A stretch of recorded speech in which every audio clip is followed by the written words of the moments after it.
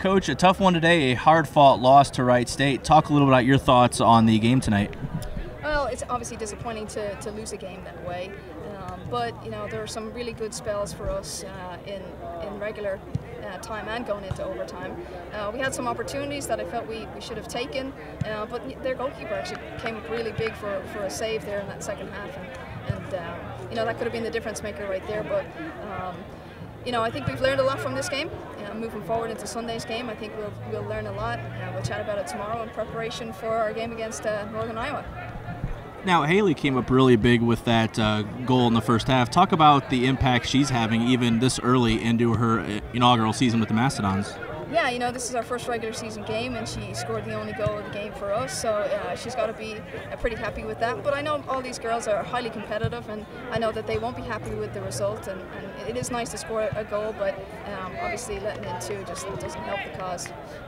Now, what can the team take from this loss tonight? I mean, it's never good to have a loss, but what can the team learn from this going forward, especially towards Sunday? I think we need to be able to take our chances, you know, so offensively we created a lot more than we had in previous games, but I think we need to be able to take our chances, especially when we won, you know, in that overtime, second overtime, we won a free kick right outside the box. We'd like to obviously see that put on frame and test the goalkeeper. So like taking chances like that, a little more quality in the final third I think is much needed by us. But defensively, you know, they put us under a lot of pressure, so we need to make sure that we are focused defensively for the entire time. We can't let up because a team like that will punish you if you turn off mentally. Now, it's never good, loss is never good, but do you think this could be a character builder for this young squad?